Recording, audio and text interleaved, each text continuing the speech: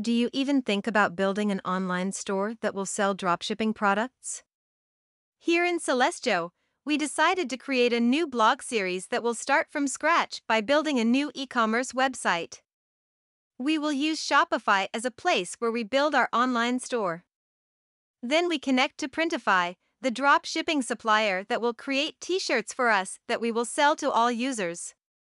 And then we will export our newly created products to Amazon and eBay. For doing product export, we will use our product Salestio, Amazon, and eBay integration. Why do we choose dropshipping model? It's very popular and required minimum money investment. That could be a perfect solution for new business. The blog series plan is following. In the first video, we will register the new Shopify store and start with adjusting the design for it. In the second video, we will register on Printify and make it connected to the Shopify store.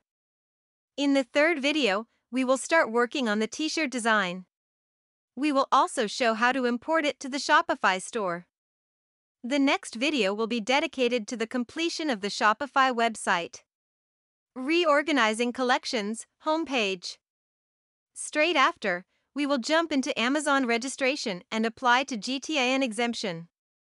Following Amazon registration, we will continue publishing our products on the marketplace and then connect it to the Salestio application.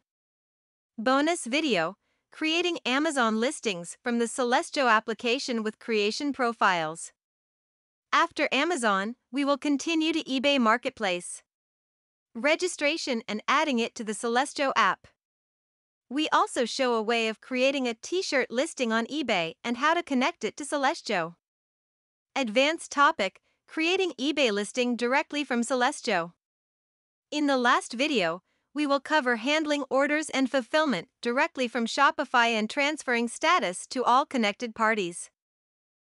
Does that sound interesting? Subscribe to our channel so you don't miss any new videos.